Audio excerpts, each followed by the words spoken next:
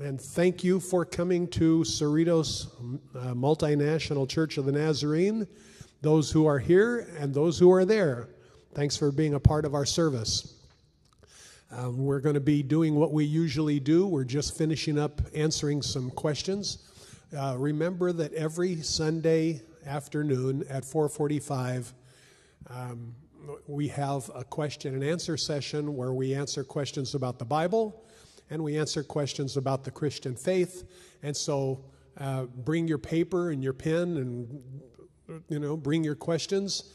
And I'll take a look at them and I'll laugh and I won't answer any of them. We're just finishing answering questions, and we're going to sing in a little while too. But did that answer that question for you? Very good. Sure. Anything else? Well, let's sing a little bit. The Lord loves our singing, and by the way, the Lord inhabits the praises of his people. So when we sing to him, he's in there singing along too. He just lives in the praises of his people. So that's a nice way of guaranteeing that his presence is here. You come with me.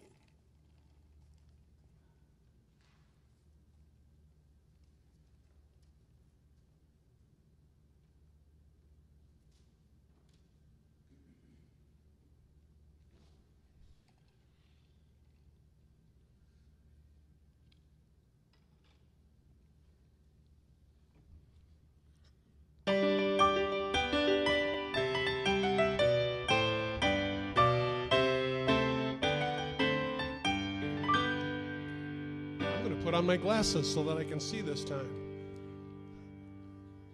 Sorry for the dead airspace. Praise him, Jesus our blessed Redeemer. Sing, O earth, his wonderful love proclaim. Hail him, highest archangels in glory. Strength and honor give to his holy name. Like a shepherd, Jesus will guard his children.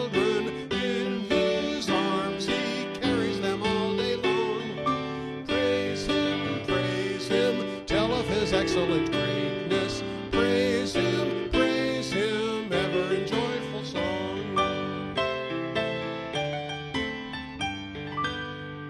Praise him, Jesus our blessed Redeemer. For our sins he suffered and bled and died. He our rock, our hope of eternal salvation. Hail him, Jesus the crucified.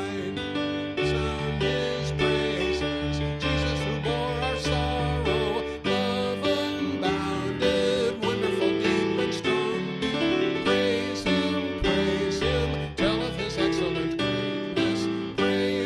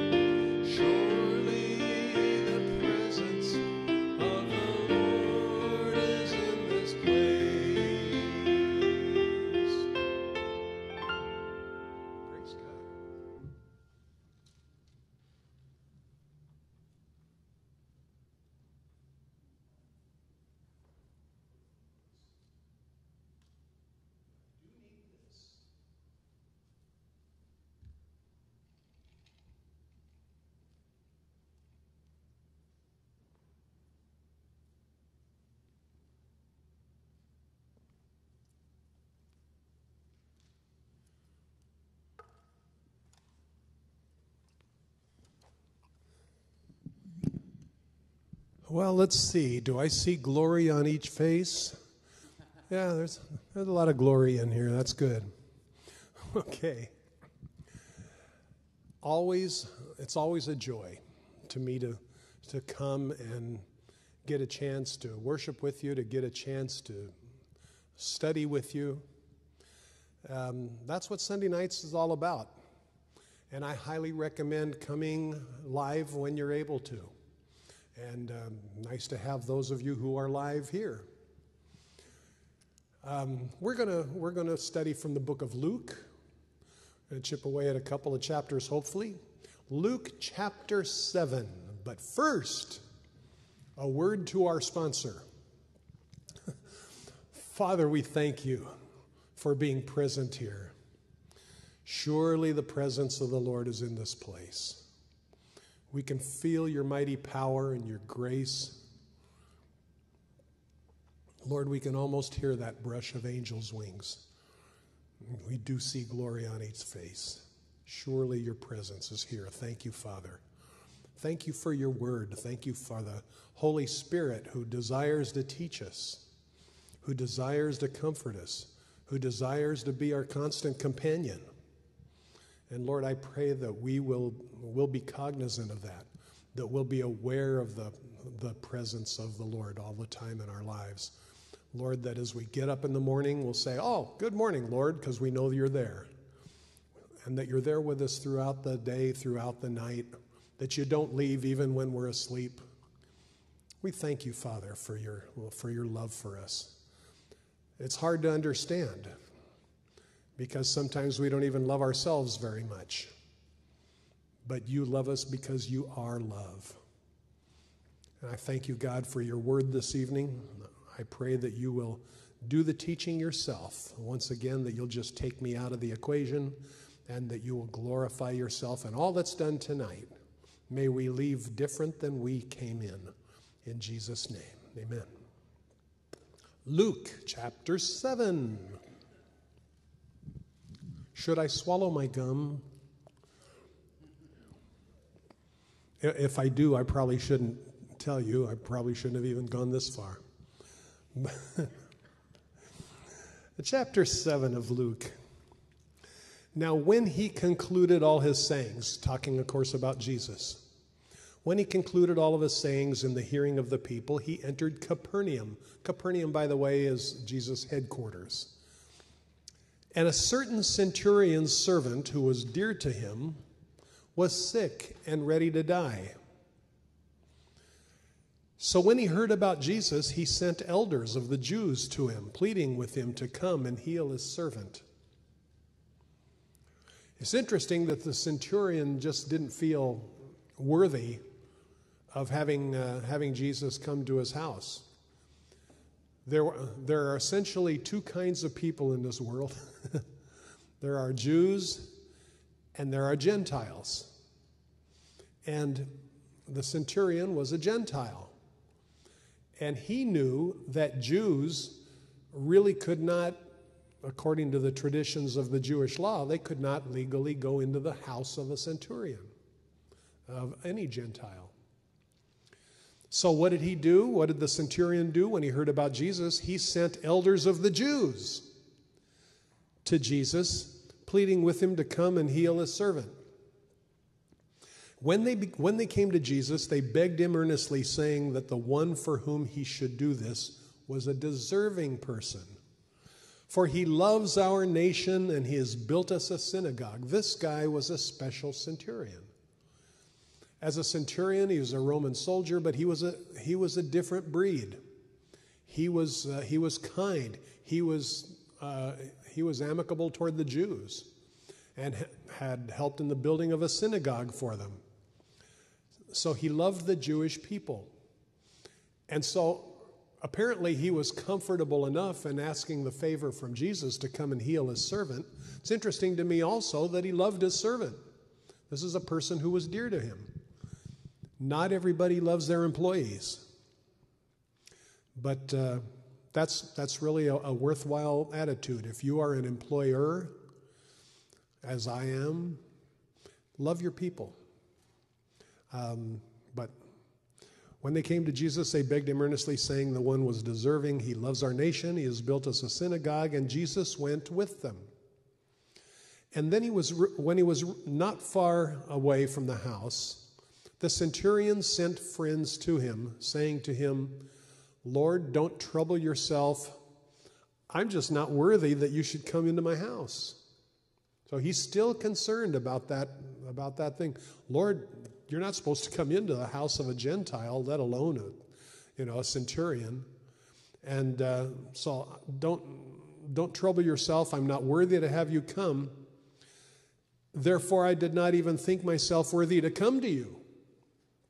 That's why he sent elders of the Jews to Jesus. But say the word, and my servant will be healed. Now, that was already an act of faith. We were talking about faith in the question and answer session. This fellow's exercising faith, saying, if you just say the word, my servant will be healed. And he could have stopped there, and the Lord would have healed his servant. But he went on. He said, for I also am a man placed under authority. I have soldiers under me, and when I say to one, go, he goes. I say to another, come, and he comes, and to my servant, do this, and he does it. And when Jesus heard those things, he marveled at him and turned around and said to the crowd that followed him, I say to you, I have not found such great faith even in Israel. In other words, among the Jews. This dude is a Gentile, but I haven't found this kind of faith even among the Jews. Now, how was that? I understand how the first statement was an exercise of faith. Lord, I'm not worthy that you should come under my roof. Just say the word and he'll be healed. Okay? Belief that the Lord could do it. And the belief that the Lord would do it. But what he said after that is fascinating. I'm also a man placed under authority. He knew that Jesus had authority over life and death. All you have to do is say the word and he'll be healed, because I have people under my authority, and when I tell a soldier come or I tell a soldier to go, they come and they go. They do what I want because I have authority over them. And to notice, for a Gentile to notice that Jesus had authority over those things. Let's go on. Verse 10, and those who were sent, returning to the house, found the servant who was well. And now it happened the day after that, Jesus went into a city called Nain, and many of his disciples went with him. Nain was probably less than 30 miles away. And many of his disciples went with him, and a large crowd went with him. And when he came near the gate of the city, behold, a dead man was being carried out. Could you Could you put up that next slide there? Let's go beyond this one. Is this the dead man being carried out? Yep, it is. So behold, a dead man was being carried out, the only son of his mother, and she was a widow. Now, picture the scene. You know, this is always good to do when you're reading the passage in the Bible. Put yourself in the picture. They're mourning. They're carrying this guy out. People are crying. His mother is crying. She was a widow. This is her only son. So there wasn't anything else left in the world for her. She had no husband. Now she had no son. Absolutely desperate. Just in terrible despair.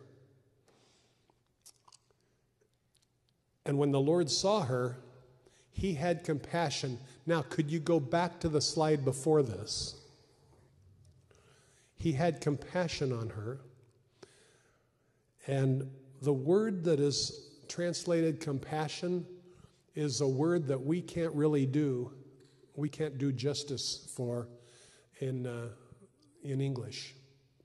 You see what the Greek word is, splagnetsomai. But a compassion meant to the moving of his insides. That's literally what the word means. To the moving of his heart. Now, in our society, when somebody, oh, I love you with all my heart, in those days they would be more likely to say, I love you with all my bowels. That was so literally, splagnetsomai is the moving of compassion all the way to the bowels. Just a tremendous love that Jesus had for her, a huge compassion that he had for her. He knew the situation she was in. He knew that this was her only son, and so he had tremendous compassion on her, and he said, don't weep. Now, I know, I've heard enough psychoanalysts, shall we say, who tell people when somebody is crying or somebody is unhappy, they say, don't say to them, oh, don't be unhappy, don't cry. Well, you know what? Jesus did. He said, don't cry. But he knew what he was going to do. Then he came and he touched the open coffin, and those who carried the dead young man stood still. And he said, young man, I say to you, arise. Now, when he spoke to the young man, was he dead or alive? Yeah, his body, I mean, they knew he was dead. They were carrying him out to what they would actually do is they would wrap the body in a lime kind of substance, a sarcophagus kind of thing. And the word sarcophagus, by the way, means flesh eater, because this lime substance that they would put on the cloth would literally eat away the flesh in just a short amount of time. So instead of taking, 20, 30 years to decompose, it would decompose fast. It would eat away the flesh. And then after that time that that he's down to bones, they would take the bones and they would bury them in what's called an ossuary, a bone die. People who love Jesus, who have accepted him, do not die. Jesus said they don't. But people who have rejected Jesus, wicked people, also don't die. They go immediately to a place of torment. And so this young man, his spirit was alive and he could hear him quite well. And so his spirit entered back into the body, and he came came back to physical life. Yeah.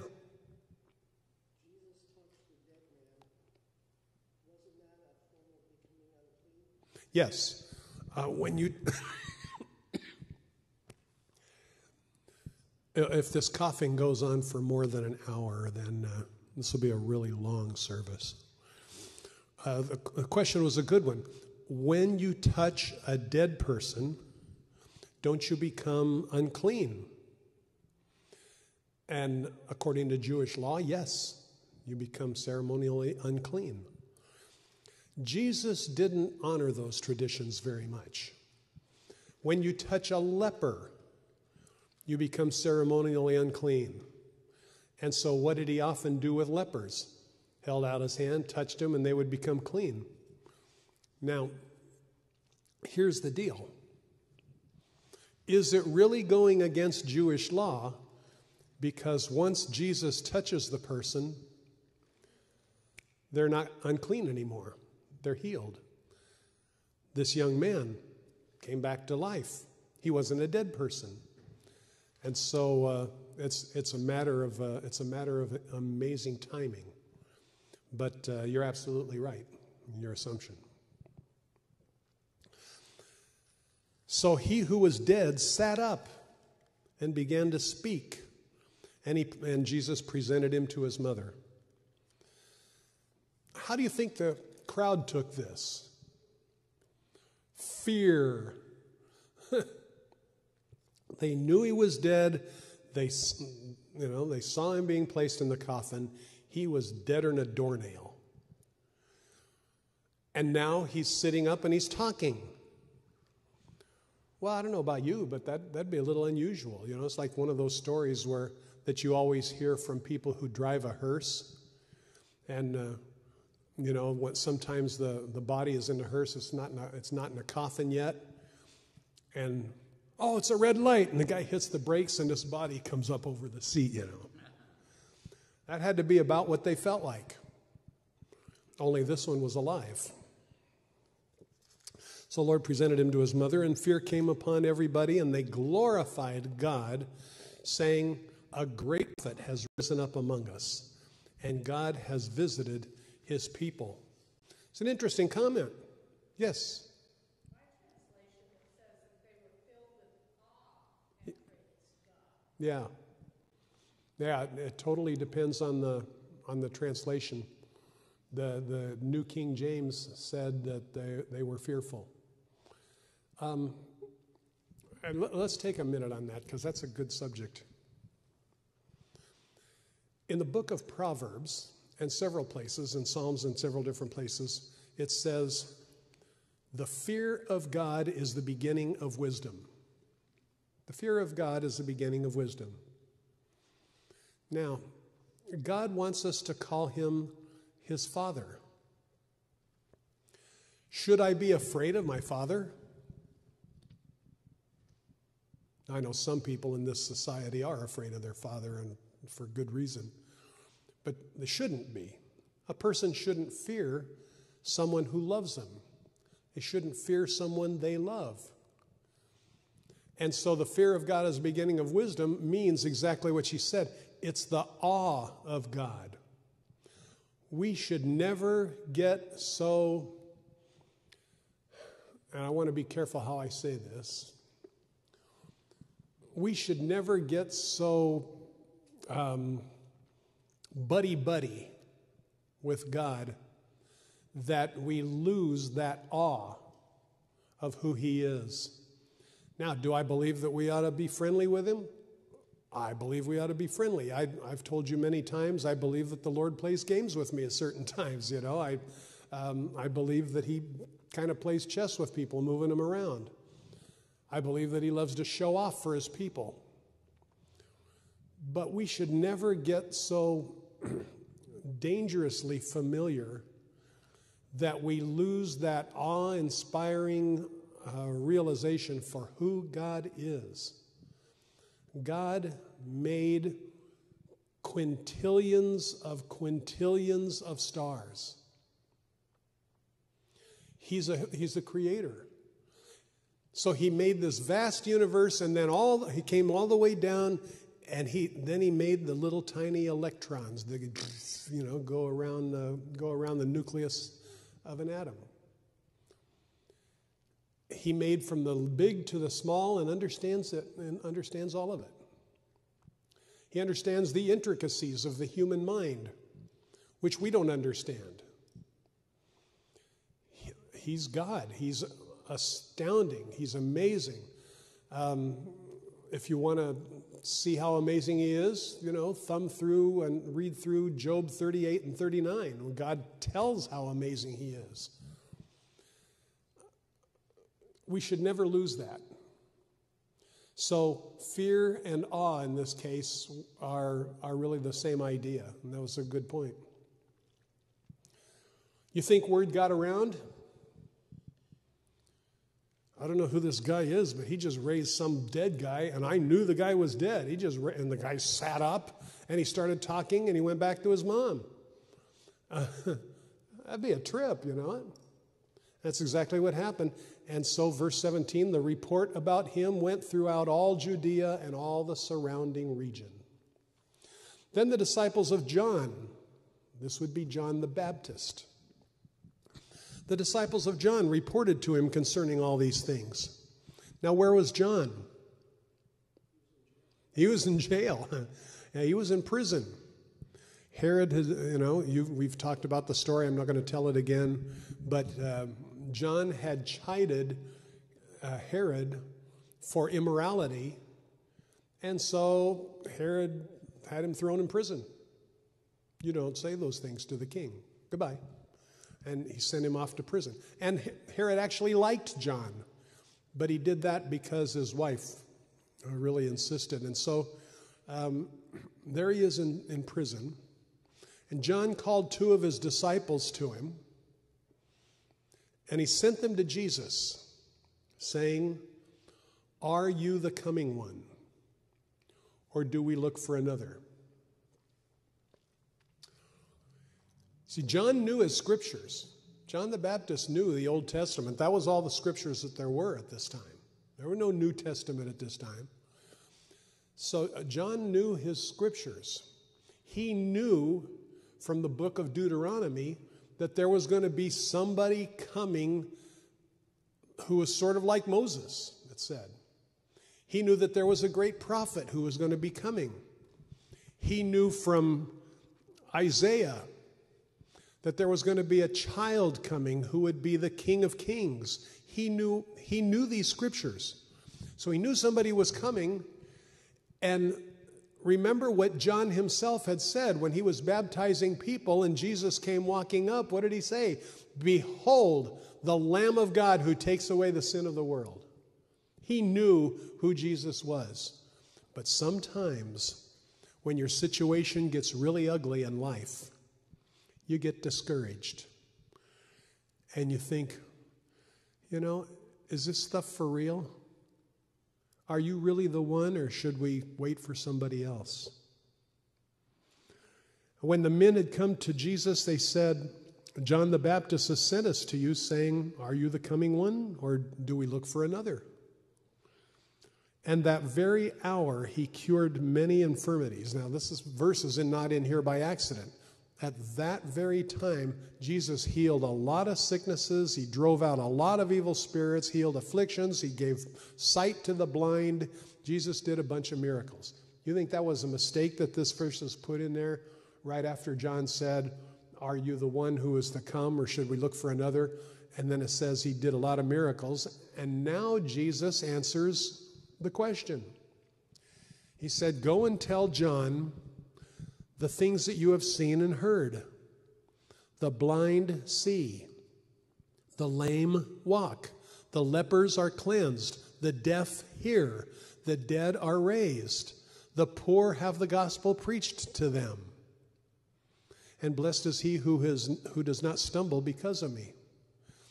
Now, why did he say all those things? Because he knew that John knew the scriptures.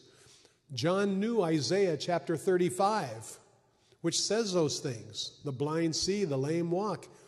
And it's speaking about the coming Messiah. And so Jesus said, well, look, this is what's happening. He didn't have to say, yes, I'm the one. Jesus took him back to Scripture. That's a good example for us.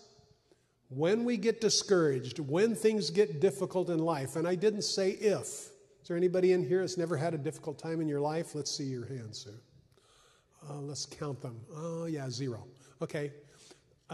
Everybody's had difficult times in their lives. When that happens, where's the best place to go?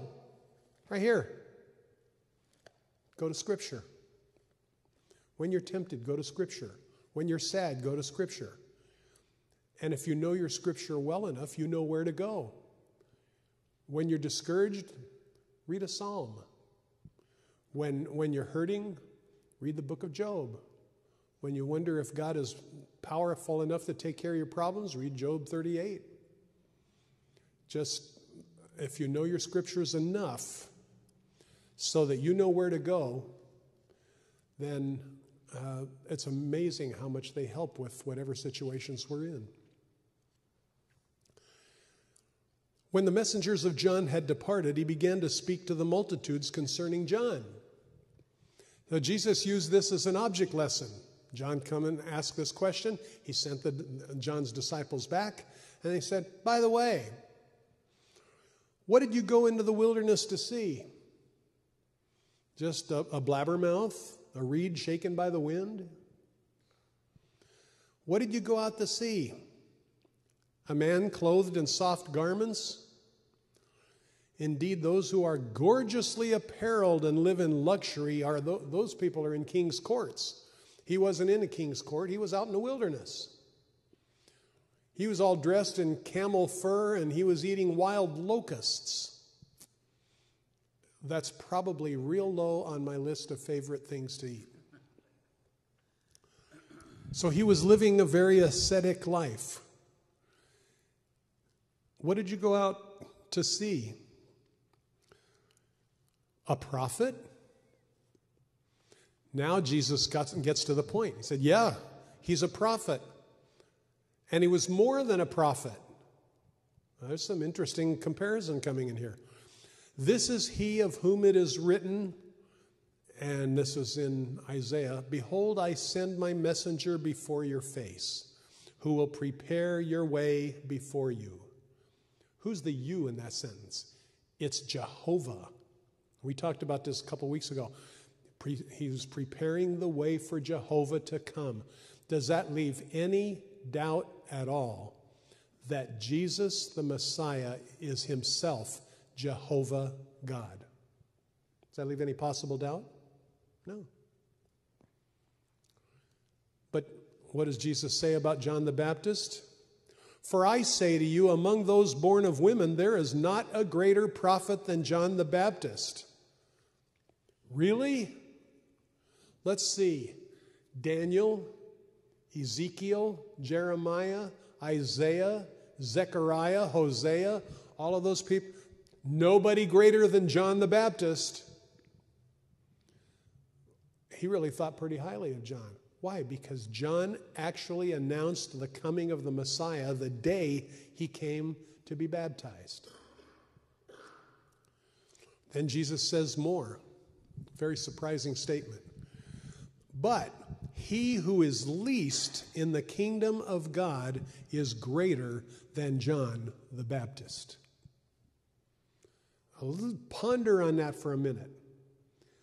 He who is least in the kingdom of God, the lowest person on the totem pole of Christians, is greater than the highest person on the totem pole of prophets, the Old Testament prophets. Why? John the Baptist is written about in the New Testament.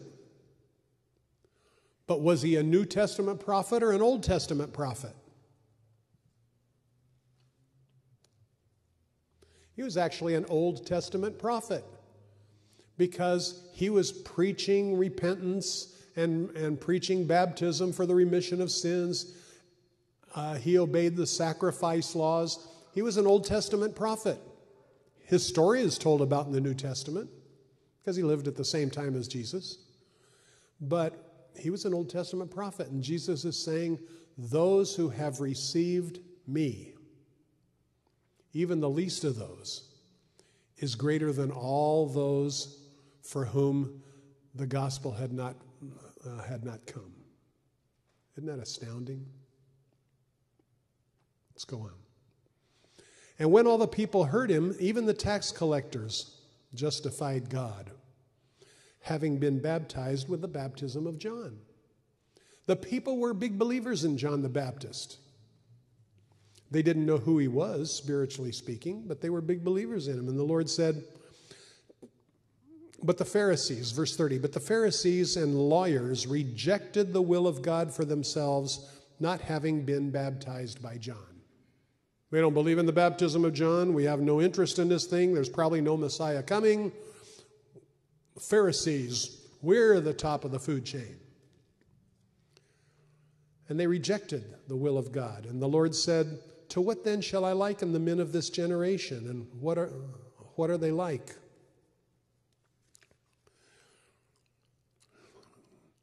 They're like children sitting in the marketplace and calling to one another, saying, we played the flute for you and you didn't dance. We cried for you and you didn't weep. Now, what does he mean by that? It means nothing satisfies these people. That's what this generation is like. We play music for you and you don't sing and dance. We weep for you and you don't weep. There's nothing that satisfies you people. That's what the generation was like. For John the Baptist came neither eating bread nor drinking wine. And you say, oh, he has a demon. The guy's strange. Camel hair and locusts, and the guy's just weird. And so they said he had a demon. He came, he didn't eat bread, he didn't drink wine. But then he said, I come to you, and I do eat bread, and I do drink wine, and I get together with tax collectors and sinners. And you say, this guy is a glutton and a wine bibber. So you're never happy.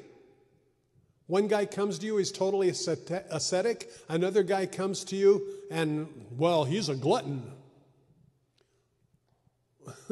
What do you want? They couldn't be satisfied. And then verse 35, but wisdom is justified by all her children. Actually, literally, wisdom is justified by her deeds. See, Jesus knew that his deeds proved his relationship with God. Then one of the Pharisees asked him to eat with him. And he went to the Pharisee's house and sat down to eat. And behold, a woman in the city, if you go to the next slide. Yeah, thanks. Behold, a woman in the city who was a sinner, when she knew that Jesus sat at the table in the Pharisee's house, brought an alabaster flask of fragrant oil and stood at his feet behind him, crying. And she began to wash his feet with her tears and wiped them with her hair. And she kissed his feet and anointed them with the fragrant oil. Now, when the Pharisee who had invited him saw this, he probably thought, oh, what a sweet gesture. She's being kind to, not exactly what he said. This Pharisee said, if this guy had any spiritual wisdom at all, he'd know that the woman wiping his feet is a wicked woman. He's not for real. He didn't even know what kind of a woman this is. But do you think Jesus knew what the guy was thinking? The guy's name was Simon, by the way, the Pharisee. Jesus knew what he was thinking. And Jesus said, Simon, I have something to say to you. So Simon said, teacher, say it. There was a certain creditor who had 2 debtors. One owed 500 denarii, meaning the amount that people would be paid in about a year and a half. And the other owed 50 denarii. And when they had nothing with which to repay, he freely forgave them both their debt. Isn't that cool? Forgave them both the debt. You don't owe me anything. So Jesus said, Simon, tell me, which of them will love that master more? The one who owed a little bit or the one who owed a lot? And Simon didn't have to think about it at all. He answered and said, well, I suppose the one whom he forgave more. And Jesus said, you're right. And then he turned to the woman and he turned to the woman and said to Simon, you see this woman? I entered your house, you gave me no water for my feet. But she has washed my feet with her tears and wiped them with the hair of her head. You gave me no greeting kiss. This woman hasn't ceased to kiss my feet since the time I came in. You didn't anoint my head with oil. This woman has anointed my feet with fragrant oil. Therefore I say to you, her sins, which are many, are forgiven, for she loved much. But to whom little is forgiven, the same loves little. And then he said to the woman, your sins are forgiven. How do you think that went over? Same way it's gone over all the other times. Those who sat at the table with him began to say, who's this dude that forgives sins? Only God can forgive sins. And then he said to the woman, your faith has saved you. Go in peace. It takes faith to be saved. But that faith comes from God. He gives us the ability to be saved, but we have to say yes. We have to receive him. Chapter 8. Now it came to pass afterward that he went through every city and village, preaching and bringing the glad tidings of the kingdom of God. And the 12 were with him. And certain women who had been healed of evil spirits and infirmities, Mary called Magdalene, out of whom had come 7 demons, Joanna, the wife of Chuza, Herod's steward, Susanna, and many others who provided for him from their substance. So you see, the picture is that these women loved Jesus. They had been forgiven of their sins, and so they were kind of following him around. They were disciples of Jesus, following him around. And if Jesus needed food, well, here, Susanna, why don't you go, your house is nearby, why don't you go fix him something? Let's go into the marketplace and we'll buy you some food. They would supply the needs for the disciples out of their own resources. Now, verse 4. When a great multitude had gathered and they had come to him from every city, he spoke with a parable. A sower went out to sow his seed. And as he sowed, some fell by the wayside, and it was trampled down, and the birds of the air devoured it. Some fell on rock, and as soon as it sprang up, it withered away because it lacked moisture. And some fell among thorns, and the thorns sprang up and choked it. But others fell on good ground, sprang up, and yielded a crop of 100-fold, 100 times. And when he had said these things, he cried out, he who has ears to hear, let him hear. That's something that Jesus said a number of times in the book of Revelation, too. You remember that he wrote this, he dictated 7 letters to John, the disciple John, and John wrote the book of Revelation. Well, the chapters 2 and 3 contain those 7 letters that Jesus dictated.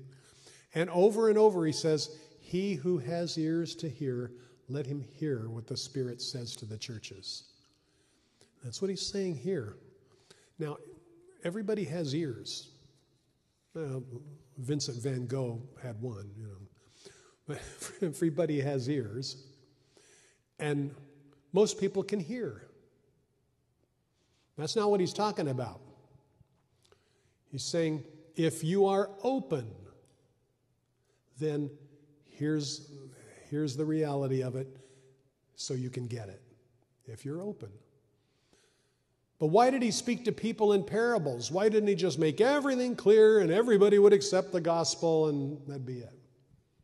It doesn't work that way, does it? Many people reject the gospel. Pastor talked about it this morning. Wide is the road that leads to destruction, and many there be who go thereon, but narrow is the way that leads to life, and few there be who find it. Why? People reject the gospel. So the next time you witness to somebody and they do reject you, you're in pretty super company. They rejected Jesus too. They rejected him so badly that they had the Romans nail him on a cross. I mean, they brutally rejected the gospel that Jesus taught. But some of them found it. They had ears to hear. They wanted to hear the gospel. It seems that people who are the most needy are often the most open. That's why Jesus said it's very hard for wealthy people to be saved. But it's possible. It's possible. Just ask Abraham, Solomon, David, Job. Let's go on. Jesus said, verse 10, "To you it has been given to know the mysteries of the kingdom of God." He's talking to his disciples now. "But to the rest of the people, it's given in parables." Why? "That seeing they may not see, and hearing they may not understand." Now, does that mean that it was Jesus' will that they just not get it? No. They see, but they don't see. They hear it, but they don't understand. Why? Because Satan has hardened their hearts. Satan has deceived them. Jesus explains the parable now for his disciples. The parable is this: the seed is the word of God. Those by the wayside are the ones who hear, and then the devil comes and takes away the word out of their hearts, lest they should believe and be saved. We've talked about the fact that birds represent evil in Scripture, and the birds in the parable represents the devil come and stealing away the seed. So he steals it away, and it doesn't take any root. But the ones on the rock, some seed fell on rocky ground, that's those people, when they hear it, they receive the word for joy. Yay! Yay, I'm saved. And they float back to their seat from the altar, you know. And then the next day, their old evil friends come along and say, "Hey, Henry, come on. Let's go do what we always do." Okay. And there's no change. Why? They heard the word, they got it, but they didn't receive him. It says they received it with joy, but they didn't repent. They didn't receive him. They didn't believe the word. And so it wasn't real for them. Now, the ones that fell upon thorns, those are the people that when they heard, they go out, but they're choked out by the cares of this world, riches and pleasures of life, and so they don't bear any fruit. We're talking about fruit. Those love, joy, peace, kindness, goodness, faithfulness, you know, all of those things. Well, there's fruit that a person can bear in their lives, and other people can see it. The Bible says, "By their fruit you shall know them." So other people can see when you have those have the fruit. But the problem is that they got choked out by pleasures and riches and all of those things. So they didn't bring any fruit to maturity. But the ones that fell on the good soil, they had ears to hear and they heard. They saw and they got it. Well, those people accept it with a noble and a good heart, and they keep it and they bear fruit with patience. No one, when he has, and this is part of the same discussion, nobody, when he has a light lit, covers it up with a basket. Well, trust me, there's a light under there. It's probably just going to burn the basket, It's just, they don't cover it up with a vessel. When you got a light, you let it shine. That's what Christians do. Does that remind anybody of an old Sunday school song? Yeah, me too. Okay, but he sets it on a lampstand so that those who enter may see the light. We're to show God's glory in the way that we live. And so, verse 18, therefore watch out how you hear. Take heed how you hear. For whoever has, to him more will be given. Person gets it, God's going to give them more understanding. But to those who don't have, even what they think they have is going to be taken away. Yes, I understand the Bible. I've read through it many times. I've heard people say this. I've read through the Bible several times. Well, they saw it, but they didn't see it. Then Jesus' mother and brothers came to him. Yes, he did have brothers and sisters, by the way, and could not approach him because of the crowd.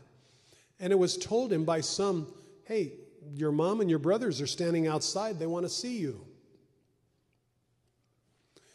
And he answered them and said, my mother and my brothers are these who hear the word of God and do it. That was not a disrespectful comment about his mother and his family. He's just saying, here's my family. If you've received him, you've heard the word of God and you do his word, you're Jesus' brother, you're Jesus' mother, you're his family. It's good to know, isn't it? As we said a couple weeks ago, you're heirs. Oh, I said last week, Sunday morning, you're heirs of the promise. They belong to you because you're your family. Now, it happened on a certain day that he got into a boat with his disciples. And he said to them, let's cross over to the other side. And they launched out. But as they sailed, Jesus fell asleep. And a windstorm came down on the lake, and the boats were filling with water, and they were in deep jeopardy. They were in trouble. Boats filling with water. And they came to Jesus and said, Master, Master, we're dying. And so he got up. He told the wind to be silent. And he told the water to be still. And immediately there was a great calm. But he said to them, ¿Qué pasó? Where's your faith? What happened? Now, why would he say that? They were afraid of dying there in the boat. Whenever anybody's boat is filling up with water, they're afraid of dying. It was natural, right? But wait a minute. What would faith have said? Wait a minute. He said at the beginning, let's go across to the other side of the lake. He did not say, let's go under the lake. He didn't say, let's go die on the lake. He said, let's cross over to the other side. So Jesus had told them they were going to cross over safely. And that was the faith problem. They should have known that they were not in danger. But then they wondered. I mean, these are the people that hung around with him all the time, his disciples, right? Who can this be? That even the wind and the waves obey him. Wind doesn't have ears. Waves don't have eyes. And yet they hear him and they obey him. Jesus is master of everything. All things were created for his glory. All things were created for his pleasure, including you and me were created for his pleasure. He has control over everything. Sometimes when we look at this world, it doesn't seem like it. Lord, looks like you're out of control right now. No, he's not out of control.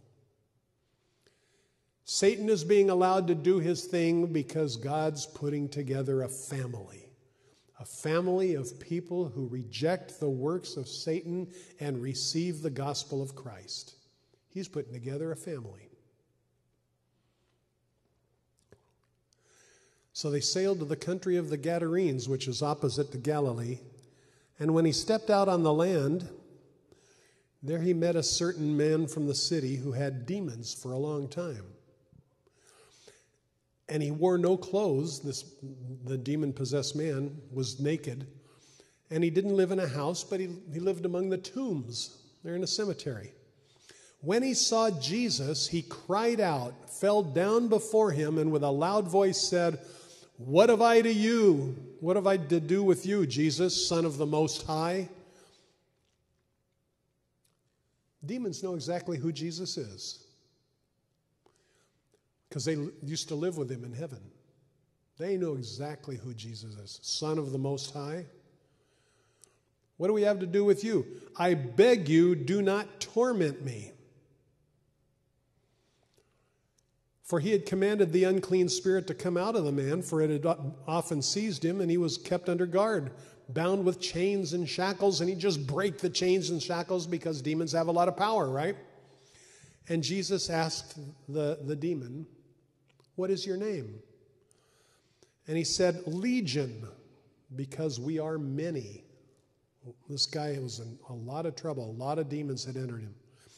And they begged him that he would not command them to go out into the abyss. Next slide there, Merle.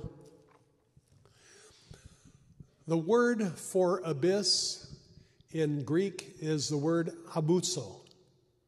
It even sounds like abyss.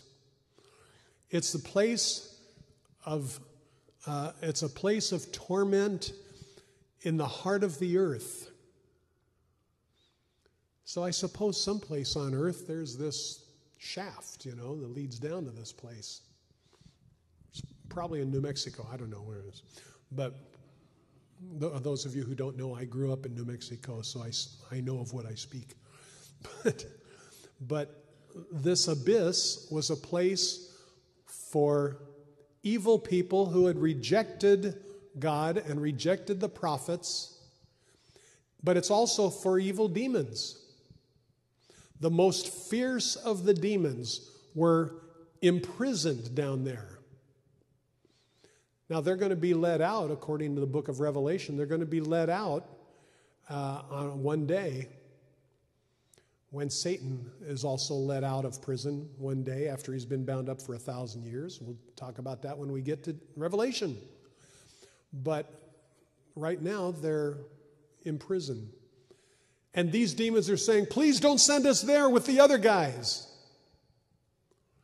So Jesus said, "Fine." And he drove them into a herd of swine. And these swine, now being crazed by the demons inside them, jumped off a cliff and went into the water and drowned. A couple thousand of them. Now, what happened to the economy of Gadara, the Gadarenes, the economy of Gadara, when there were people who made money by selling pork chops, selling ham, selling bacon? They weren't supposed to do that. It was against Jewish law, but they didn't care. They had rejected it. And so their livelihood went down the tubes. And so they were upset. And they asked Jesus to leave because Jesus had healed the man. And now he went out, he got dressed. He was sitting there at the feet of Jesus in his right mind. And the people around him, they were terrified. But the whole multitude of the surrounding region of the Gadarenes, verse 37, asked him to leave there because they were seized with great fear, and also because he had destroyed their pig economy. So he got back into the boat and he returned. The man from whom the demons had departed begged him that he might be with him. Lord, let me stay with you. But Jesus said, no, go return to your own house.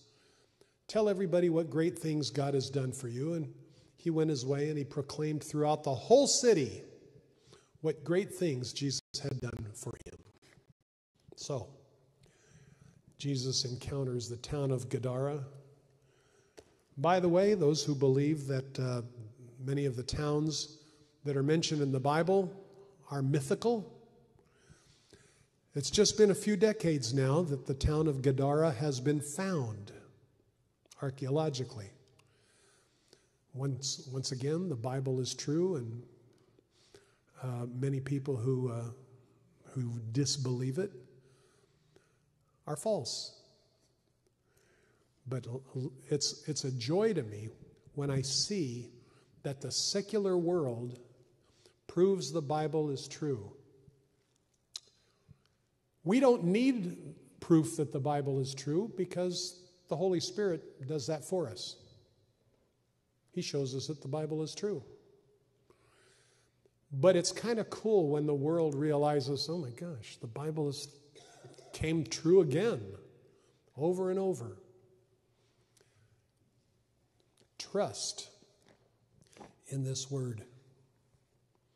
Believe it, learn it, memorize some of it.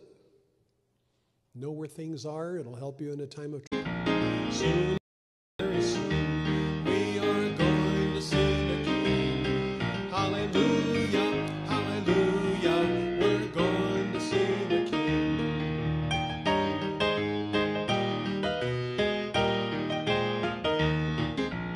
No more crying there. We are going to see the King. No more crying there. We are going to see the King. No more crying there. We are going to see the King. Hallelujah, hallelujah, we're going to see the King. No more dying there. We are going to see the King. No more dying there. We are going to see the King. No more crying there. We are going to see the King. Hallelujah. We are going to see the King. Hallelujah. Hallelujah. We're going to see the King. Should there be any rivers we must cross? Should there be any mountains we must climb? God will supply all the strength that we need. Give us strength till we reach the other side. Soon and very soon, we are going to see the King. Soon and very soon, we are going to see the King. Soon and very soon, we are going to see the King.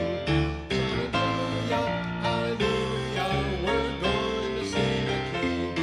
Hallelujah, hallelujah, we're going to see the King. Hallelujah. That's good news, isn't it? We're going to see him in all of his glory. Praise God. Thank you very much, Merle. Thank you very much, Lee, for making this all possible. And now may the Lord bless you and keep you. May the Lord make his face shine upon you and be gracious to you. And may the Lord lift up his countenance upon you and give you peace. In the name of the Lord Jesus, whom we are going to see someday. Amen. Have a good night.